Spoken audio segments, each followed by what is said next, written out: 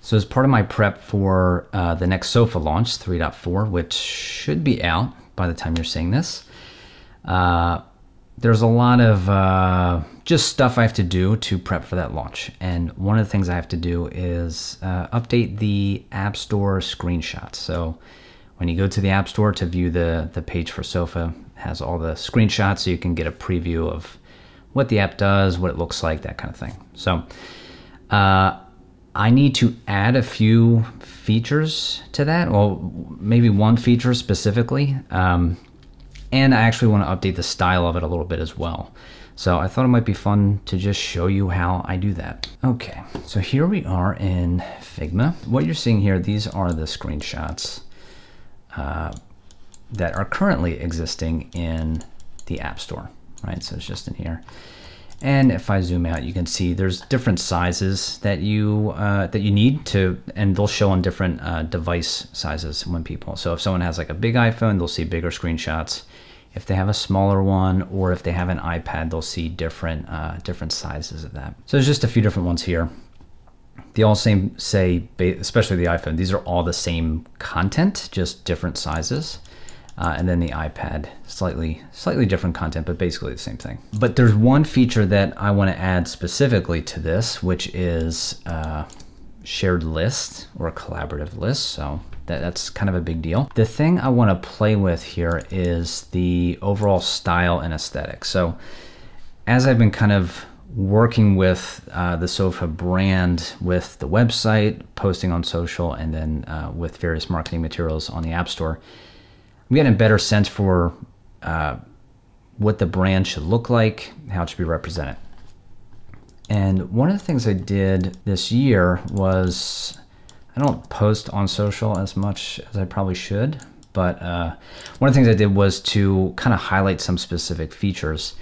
I made these images that I could share on Instagram, Twitter. I really was liking the playfulness in this approach. So, you know, we have the new Kansas typeface, which is heavily inspired from Cooper Black, which is great typeface. But I like the way it combines this typography with screenshots of the actual UI, and then these kind of handwritten elements or hand-drawn elements over it to kind of highlight specific things. So this is feeling very cozy, approachable, and it feels more like a person made this, right? Like I'm one person who makes this, and I'm not necessarily going for the same aesthetic as a company like Apple or Google, which is very technical and precise. I want to show that, hey, I'm one person working on this, and you know, there's a human touch here. So I was really kind of digging this approach, and I was like, oh, okay, maybe I could apply this now to the App Store screenshots. So what I started to do, if we go over to this, so this is the new feature I want to highlight, which is share with family and friends. What's nice about this is instead of just having a headline where, you know, I could just have this device and it just says share with family and friends, but you may not really notice in the UI itself what that actually means, because you're just looking at a screen. But what's nice is with these little elements, I can say, you know, shares via iCloud, right? And it points directly to the button that someone will actually press to share a list. The idea is that this is showing and demonstrating that feature, but also teaching someone exactly how to do it. So whenever they download the app, they will know exactly right away how to share a list. And that should be fairly common because I'm kind of following the pattern that you see in Apple Notes or reminders. So as you can see, this is kind of like the newish style that I want to go for here. And then I have all these other screenshots. So I thought, let's just kind of go through it and update a few of these and see how this goes. Now, what I'm doing with this first pass, so essentially how I'm approaching this is I have stuff that is already designed, right? So I have these things, this is what exists. And these are very straightforward, right? It's very templated. It's like headline, screenshot, right? All the way through, right? Same thing all the way through. And if we look back to these tweets, like these are much more playful. So, you know, some of the screenshots are tilted a little bit. We have the handwriting font. It's not even quite like centered all the way, so it's a little skewed. What I'm doing with these is I'm just doing a first pass just to kind of get the rough idea in there for each one of these screens.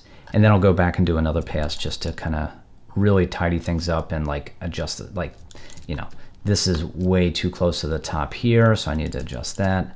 I don't know if I actually like that like Charlie Brown swiggle thing.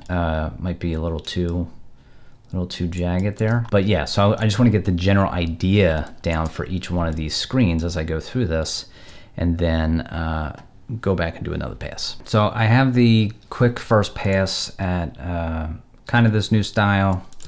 So I'm going to go through and do a second pass and see where I can make things a little bit more fun and kind of push it. Now, one of the things I'm thinking through is, if you notice before with this current approach where it's basically a template, all the text is the same size, in the same position. So as you're swiping through, your eye literally stays in the same place, and you can kind of read those things really quick, and you can see the screens really quick.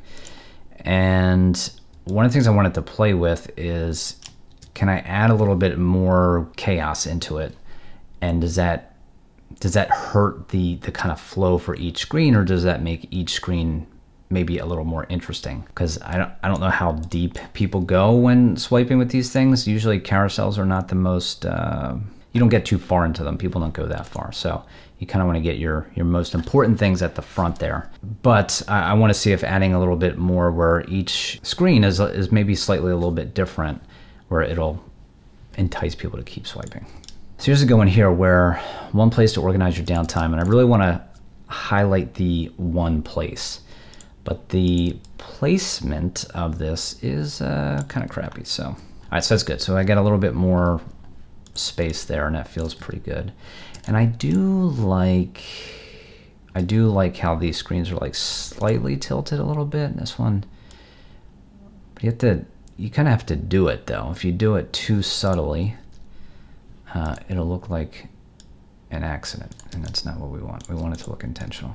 Basically what I'm doing here with the different colors and text, so you know, some is the sofa blue and the others are just, you know, like a dark gray. I'm trying to highlight very specific words here. So when people are scanning this, they're gonna see one place, right? And that's the thing I wanted to really highlight within this screen here, that sofa is one place to organize your downtime, right? To organize your downtime is secondary to the overall message of, hey, I want you to really remember that like sofa is one place, right, for all this stuff. Throw it on the pile, right? So, and these are starting to highlight like specific features or more unique features to sofa where you don't necessarily have the pile in other places. So I'm also trying to start educating people on what these various things are called and then what they do as well. Now, again, this is the new feature and one that really drove the change with all of these screenshots, because I needed to add this anyway. I don't update screenshots for every single update. It's only really major ones when there's something new to say. So this is really what drove it. You know, I've gone back and forth between should this be called sharing or collaboration, because those can be used interchangeably. But I've gone with sharing because collaboration feels like a work term. And well, it is a work term. This is not a work thing. This is a downtime thing. This is kind of like the anti-work tool. And I don't want to really bring that language into this kind of thing. So I'm trying to be very careful with the words I use here. You know, I wonder, do I really need this little text here? Probably not. When it comes to the rotation, I want the rotation to be like a even odd or tick-tock kind of thing, right? So this one is tilting that way, this one's tilting this way, then this one's tilting this way. So it just kind of like rocks back and forth for each one. So you get a nice little flow when you do this. So as you can see, what I'm doing here is, again, I had the initial like rough thing kind of going through this, and just slowly starting to refine these each one as we go through it. Now we are getting to these ones, and this is where I wanted to play with, oh, does it have to be this more templated feel? And when I say template, it's not bad, but does it have to be this like header, image, header, image, header, image thing? Is there room to play here with some of this stuff? And I think so. So this one's kind of interesting because like the main thing I wanted to highlight on this screen is that you can add almost anything, right? You can add all these different kinds of things. So apps, books, TV shows, video games, all that stuff, right? The idea here is like, hey, you can add almost anything to this app. And within the UI, I want to point to this like plus button and this menu, because that's where you do that. You tap that big button and that is how you can start to add these things. So again, I'm trying to look for ways where I can explain the feature and what this thing does, but also educate someone so when they get into the app, they know what to do. And again, not everyone's going to look at these screenshots, but for the people that do, they're kind of learning about what the app does, which is you know, kind of nice. So one of the benefits of having this kind of break here like this, where it goes to a completely new layout, and this is an assumption here, but one thought is like, okay, so if I'm going through these screens, I've looked at 3 screens in a row. Layout-wise, they're basically the same thing, right? Content's different, but they're basically the same layout. If I just kept going with that, there's a good chance that, you know, your eyes start to glaze over. You're not actually reading what's there. You're just kind of like, yeah, okay, cool. The idea is that if I pick only a few screens to have more unique layouts, that can make someone kind of pause and maybe take a look a little bit longer at something and hopefully draw their interest in that kind of thing. Again, that's an assumption, kind of hard to test as well with, you know, you don't really get that data from the App Store. So this is feeling kind of good. I'm gonna have to come back to this thing here because I'm not really digging it. And I think for some of these other ones, I think what I'll do is like this format is actually working pretty well. I have like a nice template for most of the screens, and then have a few screens that are maybe a little bit more unique. Like, you know, I have this one here, this made by a real person. The reason this is here is not because I'm so gorgeous, but because I really want people to know that this isn't like some big tech companies who's making this thing. It's me. It's just me.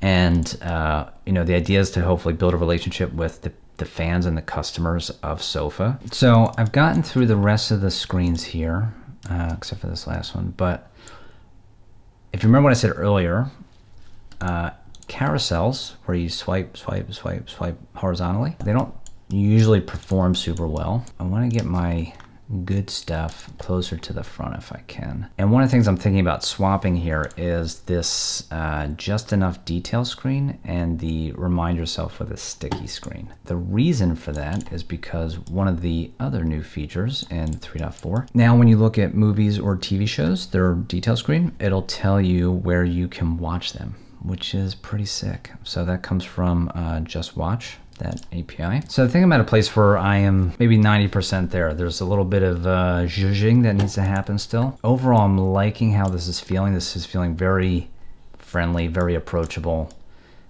There's enough interesting screens in here. I might tweak some of these a little bit more, but I'm liking where this is ending up. But yeah, I think this is like a good mix of templated screens and also some more unique screens to highlight certain features, certain key features. And then even the templated screens, I think with the hand-drawn elements, it doesn't make them feel as templated, right? They don't feel like, oh, this is the same screen over and over again, right? And then even the way the screenshots are kind of going back and forth as well. I'm pretty happy with this. And then my next step is essentially apply these changes to all the other screen sizes here, which is mostly just like a copy paste thing and then resizing. So it's not super enjoyable, but the hard part is basically over. And then once that's done, I will make iPad versions of those screens. So that is more launch prep that I'm going through. And this is essentially the process for how I make screenshots for the App Store. There's much simpler ways to do this and much faster ways to do this. You don't have to make these screens. You can literally just take screenshots of your app and upload those. But I really view the App Store as it's a marketing page and it's an extension of the website, and a lot of times will be maybe the only marketing type thing that a potential customer will see. So I want to put the time and energy and thought into what I want to communicate here, how it looks, how it feels, and all that kind of detail. I want to sweat that stuff. So that's it. Hope you found this interesting, a little more behind the scenes as I get ready for the launch. And by the time this comes out, the version 3.4 should be live, so you can go get that from the App Store. It's got a bunch of new features, sharing with friends and family. You can see where to watch stuff now, which is awesome. There's shortcut support if you're a nerd. You can do that. But yeah, that's it. Thanks for watching. Bye.